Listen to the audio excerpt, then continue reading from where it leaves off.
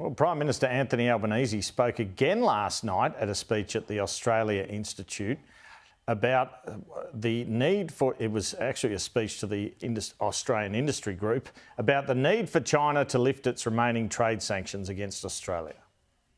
And all those points hold true for Australian wine, Australian lobster and some of our beef exporters as well, where there are still trade impediments in place.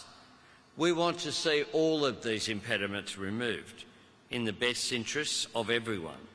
And I'll certainly be taking the opportunity to make that point when I next have the chance to meet with President Xi. So Trade Minister Don Farrell also spoke about this on Sunday Agenda. Everything's been heading in the right direction since I met with my counterpart back in May, but there's still more work to be done. We want to get wine back in, we want to get lobsters back in. A number of Australian meat producers can't get their products in, so there's still more work to be done.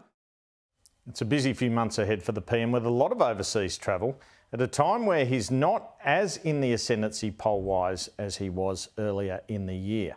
Have a look at this schedule.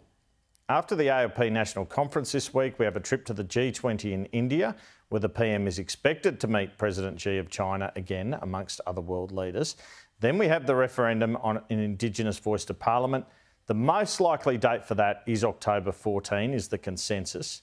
If the PM cops a loss in that referendum, he can immediately change subject with his state visit to the White House from October 23 to 26. Then there's an APEC summit in San Francisco in November.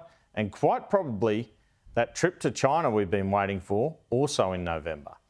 All of these visits could be argued as unavoidable, but I'm sure they could lead to the PM copping flack for being overseas quite a lot again, particularly with the nation still feeling a cost of living crunch.